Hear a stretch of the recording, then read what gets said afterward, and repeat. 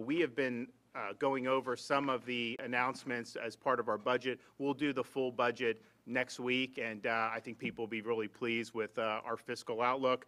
But we were able to talk about some of the things we're doing, huge investments in education. We're doing a lot with environmental quality and water resources, and there'll be other segments that I think are very, very important. One of the things we're most proud of is in this budget that we'll be unveiling is what we're going to do to support the men and women of law enforcement. And as most of you remember, you go back last year, the summer of 2020, you had huge movements in different parts of the country, municipalities, even state levels, to attack law enforcement, to defund law enforcement. And many municipalities did take a huge chunk out of their law enforcement budgets, and now they're racing to try to figure out how to get it back in because crime has skyrocketed. And it's truly been one of the most disastrous policies that anyone's ever tried to implement, this whole defund law enforcement. And you see the effects of this every single day in jurisdictions that indulge with poor policies when they're soft on crime. You look at people getting let out without bail now. You just let them right out in different states and different parts of the country. That has catastrophic consequences for public safety. And so, I'm proud to say, even when that was kind of the cause du jour of the media in Florida, we never budged an inch here. We stood with law enforcement the entire time. Last summer, we made clear we had their back. We wanted to make sure our communities were kept safe.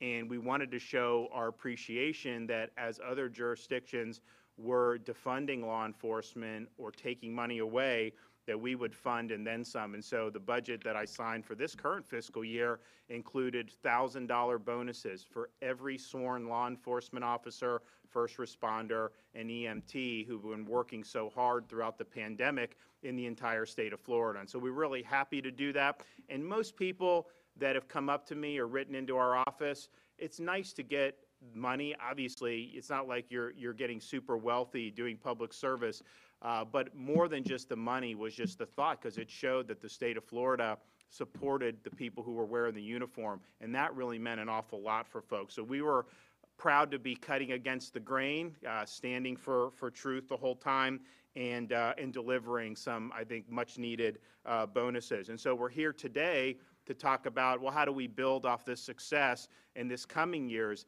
budget? And I'm proud to say that in the budget that we'll be unveiling next week, our law enforcement portion of that budget, we will be able to re-up the $1,000 bonuses for all sworn law enforcement, all fire rescue, and all EMTs for the second year in a row. So that's really meaningful, and we're proud that we're able to do that.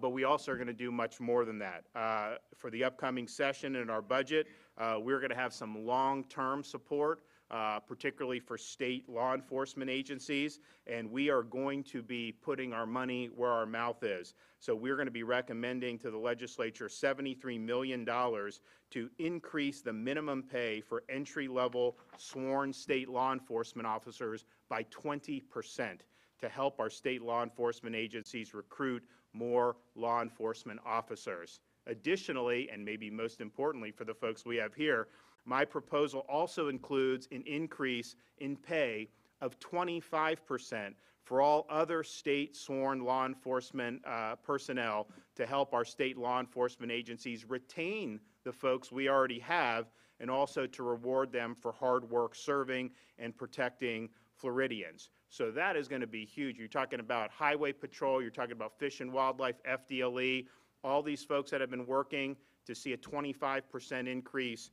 That's meaningful, and I think that shows our commitment. We're also proposing $124 million to increase salaries for correctional officers at our state prisons. So that'll bring the base salary up to $20 an hour, and these increases will help the agency hire and retain officers so they can continue to keep Floridians safe and prisoners secure.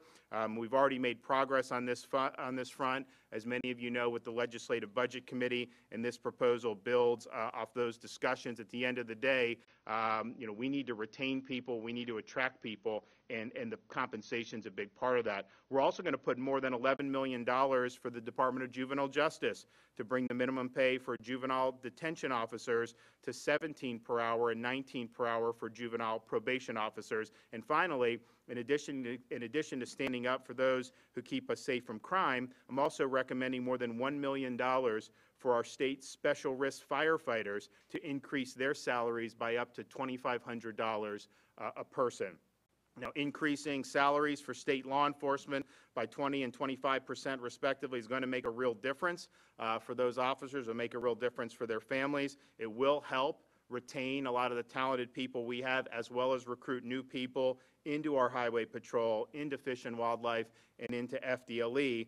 And this announcement is in addition to what we'll also have in the budget, which I did announce earlier, are our incentives to recruit new people into law enforcement, whether that's from out of state transferring in. There's a huge demand for a lot of the folks in law enforcement to come to Florida, given how they've been treated in a lot of these places around the country, places